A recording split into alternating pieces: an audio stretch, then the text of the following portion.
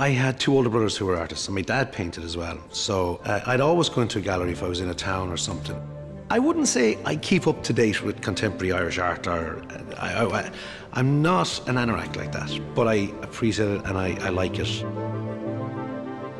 A big buzz of mine is lights and sound, you know. Now, there's not much sound off a picture, but there's a lot you can get the lighting of it. And I think, you know, in the Henry work as well, it's that the way he lights up the village in the middle there. And it's almost like do you know that, like, it is very much like an Irish scene, like the weather changing in Ireland. I know I live in County Limerick and I look across at the Clare Hills. It saddens me at times to have to look that direction and not towards Tipperary. But you can see the light, you know, coming like almost biblical through the clouds onto this portion of the hill and that. Now, he's done that with the village and the area, and it's amazing his use of colour and the way the black, the mountain, the background is darker. It's almost kind of punky in a sense of the colour, you know, even like it's an old painting, but it's quite radical and dark. The darkness of that big purple, and then the clumps of turf at the front, and you know, his use of colour is quite radical in that sense. But then it all accentuates the light and it brings you right in, you know.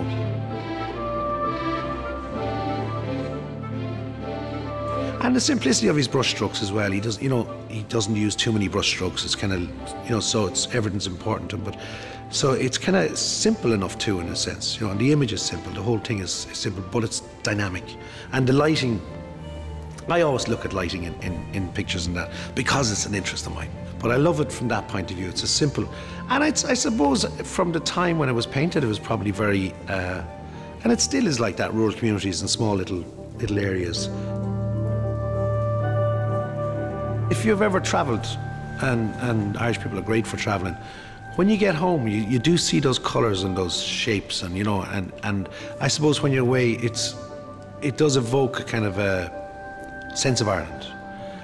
Whether it be a romantic sense of Ireland or not, I don't know, but it does evoke that kind of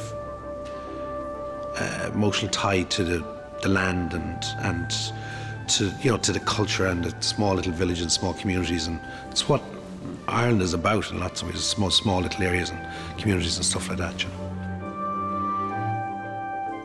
We can all bang on about the harshness and the hardness of Ireland and the recession and the famines and the misfortune and everything else, and there's no doubt about it, there's loads of all that, and the priest-ridden Ireland and all this kind of stuff. But you know, there is a nice side to rural Ireland, and I think that painting depicts a lot of that nostalgia, I suppose is the word, you know.